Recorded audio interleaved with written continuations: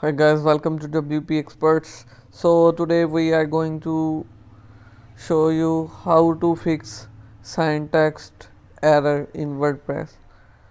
Syntax error we found due to wrong coding.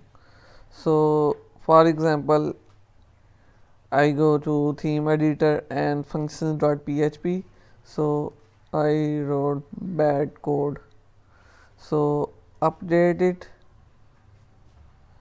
So we will face syntax error. So I am refreshing. So we found syntax error, unexpected code. So how to solve it? Simply we have to go the specific line and specific folder where is our error.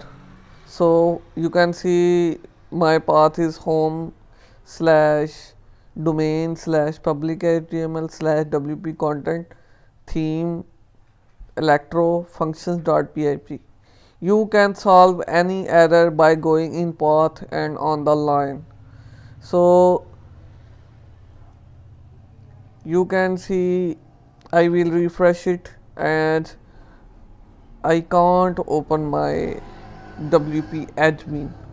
So now we have to go in the cPanel. We will solve it through the cPanel. Logging your cPanel and go to File Manager. After File Manager, go to Public HTML. Go to the path in which error. So home, then WP content, then themes, then electro, then after electro we have to go in functions.php on the line 18. So here is function.php and edit it.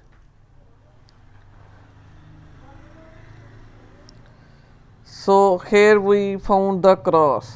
So it's mean there is a syntax error on the line 18. So you can see the error is matching. So simply we will remove it from here and save it, and let's refresh it. It will work. So sometime we forget to any code or bracket or dot, so we found the error. So by this method we will solve any error by going to their path and on the line specific. So thanks for watching and do subscribe WP Experts and stay tuned for more updates. Goodbye.